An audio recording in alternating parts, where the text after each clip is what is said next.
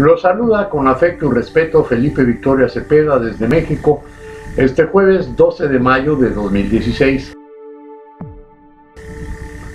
Platicaba en cabina durante el programa Charlemos en Radiorama con los conductores Jorge Valente Navanava y Enrique Silva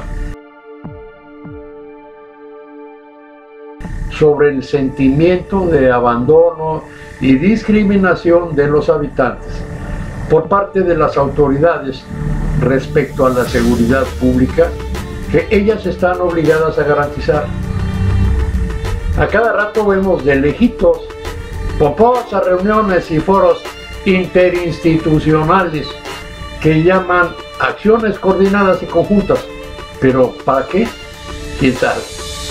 Pues no cuajan nunca en combate eficaz contra la delincuencia, cada día más impune.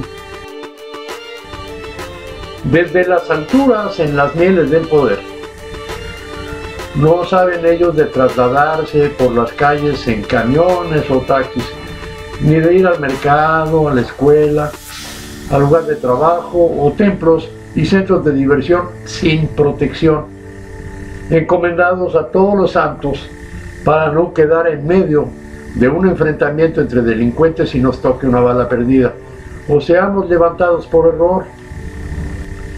Tampoco saben ellos de ser amenazados para pagar cuota a los malosos y violentos para poder trabajar simplemente. El pueblo se angustia porque no tiene ninguna confianza en el Ministerio Público y la policía, pues imagina que protegen a los extorsionadores. A cada rato organizan reuniones con aplaudidores y acarreados, a donde no dejan entrar a la gente común y corriente ni a periodistas críticos, pero inventan que participó la sociedad civil.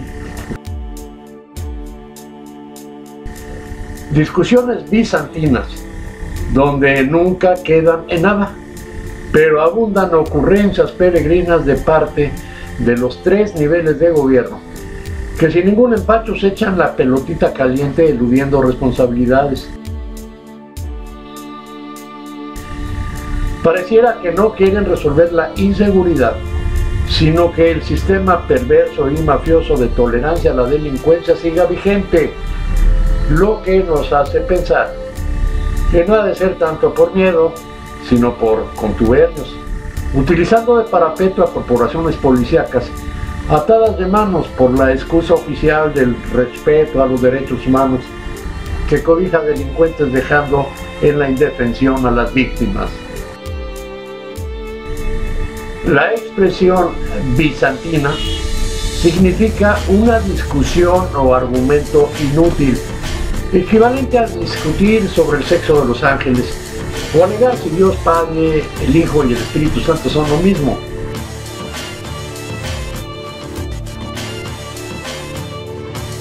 O dilucidar si fue primero el huevo o la gallina.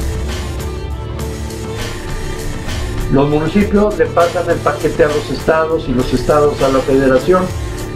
Al final, entre todos, se hacen bolas disputándose el botín y llevándosela de a muertito, mientras la delincuencia se burla y la población se verá obligada a ejercer la justicia por mano propia, porque autoridades chambonas y corruptas nomás no aplican las leyes.